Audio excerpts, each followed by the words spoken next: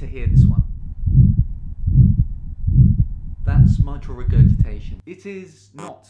Oh. This is the sound of aortic stenosis. But don't worry, mitral regurg versus aortic stenosis trips people up all the time. I'm going to teach you how to never forget it in your exams, but I want you to tell me in the comments below how you would make this murmur of aortic stenosis louder. You can follow along on page 40 of my new guide to Never Forget Cardiology. Comment the word sneak peek and I'll send you a free page. Both aortic stenosis and mitral regurgitation are left-sided systolic murmurs. They happen when the heart's squeezing. Let's listen to mitral regurgitation. It sounds like this.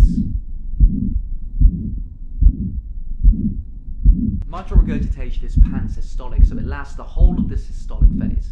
And it sounds like a low-grade rumbling. It's heard loudest in the fifth intercostal space, mid-clavicular line. You can make it louder by rolling your patient onto the left side, and it can radiate into the axilla.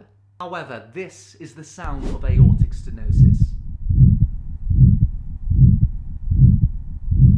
In this condition, the aortic valve becomes crusty. This murmur has a crescendo-descendo quality. It gets louder and then quieter.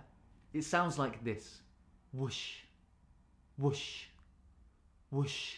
Okay, so tell me in the comments how you make the sound of aortic stenosis louder. There's another patient down in the emergency department with a high yield condition. You're going to have to follow me if you want to see them.